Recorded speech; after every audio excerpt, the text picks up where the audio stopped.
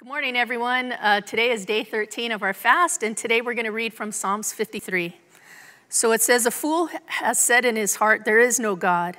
They are corrupt and their ways are vile. There is no one who does good. God looks down from heaven on all mankind to see if there are any who understand, any who seek God.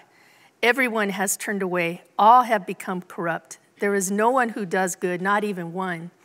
Do all these evildoers know nothing? They devour my people as though eating bread. They never call on God. But there they are, overwhelmed with dread when there was nothing to dread. God scattered the bones of those who attacked you. You put them to shame, for God despised them. Oh, that salvation for Israel would come out of Zion. When God restores his people, let Jacob and Israel be glad."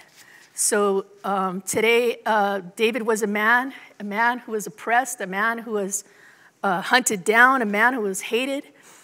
I don't know what place you find yourself in today. You know, maybe that's the state of your mind today. Maybe there are those that come against you. Maybe there are those who say, "Why are you even doing this? It doesn't make any difference. Nothing's happening.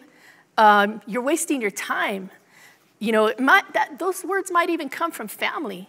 They might even come from your coworkers. They'll come from people who don't share your convictions. But in verse 5, it shows that God is the one that is fighting your battles. He's the one that's going to deal with the enemy. Not only will he utterly destroy the works of the enemy, but the Bible says he's even going to scatter their bones so that there will be nothing left. So know that God is working during this fast. He's breaking strongholds. He's breaking mindsets. He's breaking bondages. He's doing those things that trip us up, those things that we can't even see.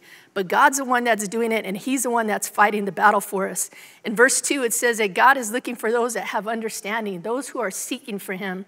So God sees you. Know that God sees you. He sees that your desire for God is greater than those things that you are sacrificing. So as you seek him today, be encouraged and know that God is for you, that he sees you, and that he loves you.